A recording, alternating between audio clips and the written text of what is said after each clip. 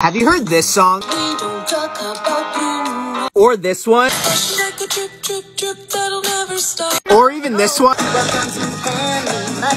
Well, what do all of these songs have in common? Some might say they're from Disney's new movie Encanto.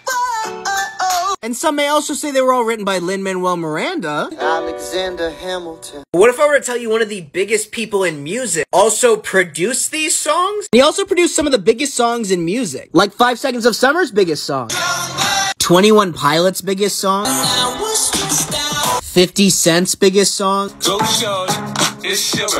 and honestly so many others. In fact, he was a protege of Dr. Dre. We're talking about Mike Elizondo. But why am I telling you this? Because there's so many people that create our favorite song, but many people don't know who they are.